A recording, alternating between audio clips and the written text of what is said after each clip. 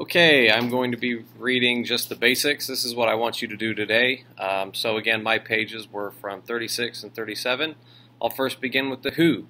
James M. Rubenstein, author of Contemporary Human Geography, is who wrote my section. Because it is a textbook and given to you by me, a teacher, it is safe to assume that there isn't much bias. When was this text written? The copyright date for this book is 2016, so it is safe to say this book was written in the last 3 to 4 years. What is this article or section about?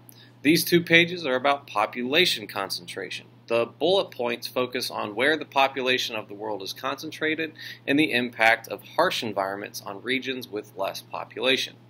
How does this article or section show the information portrayed? This is from a textbook, so the reading is very jumpy. However, the book has 3 paragraphs dedicated to population concentrations, population cartogram, and population clusters.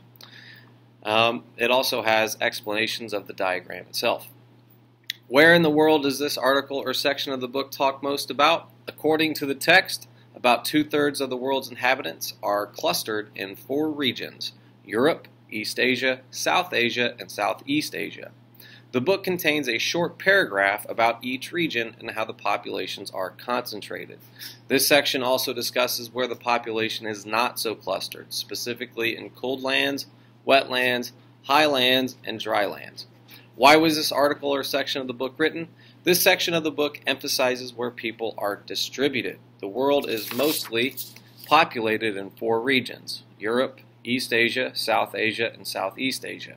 However, the population of the world isn't just in these 4 regions. The different climates and site factors of the less populated regions make it harder for humans to cluster there, but humans still make it through with technological, medical, and agricultural innovations. And that was my basics for my page.